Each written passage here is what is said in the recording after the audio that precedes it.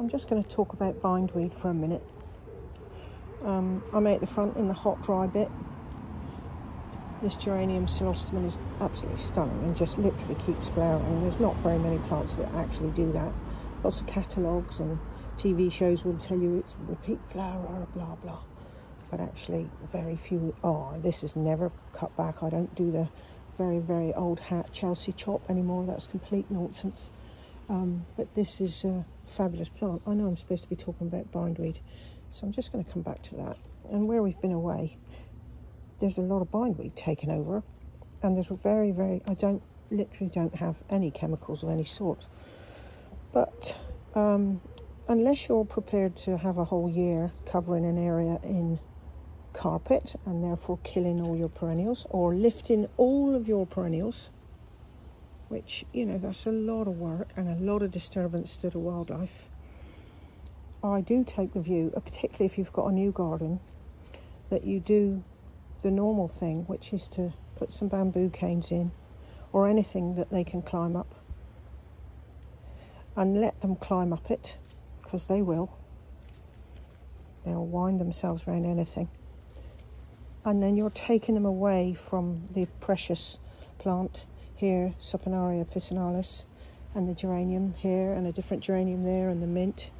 So you're going to bring the plant up the climbing frame.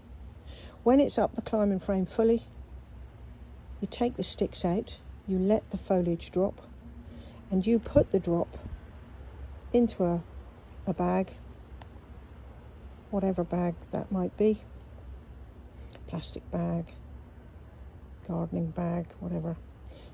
You put all that foliage in there at the base of the plant without pulling the plant up out of the soil.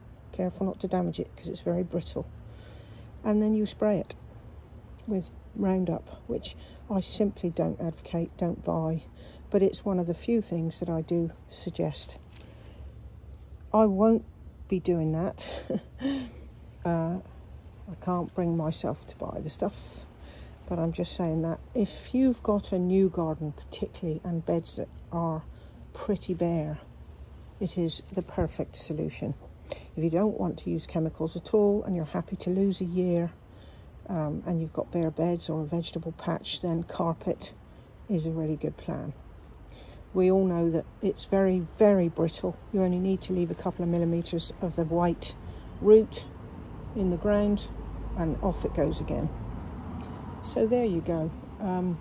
I've still got my mind on what to do here, because the Saponaria has got the soapwort. It has got lots of eggs in the seed heads, where the different wasps lay eggs inside the caterpillar that's already in some of those. So I'm not going to disturb that. I know it's full of crickets and grasshoppers because I hear them at night.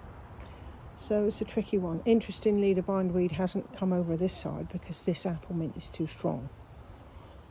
But eventually, bindweed covers everything, and it's not that it looks unsightly and that it is a perennial weed. It's more that it will ultimately cover all of this, smother it, and none of it will grow. So I'm a bit distracted then. So there you are. Bamboo sticks, 6 foot high probably, Roundup, carrier bag, let them grow up, and then spray. And leave them in the bag, tie the bag gently, and let the chemical go down into the root and kill the root. There you go, folks, bindweed. One of the very few things that I will suggest chemicals for. Difficult, very difficult.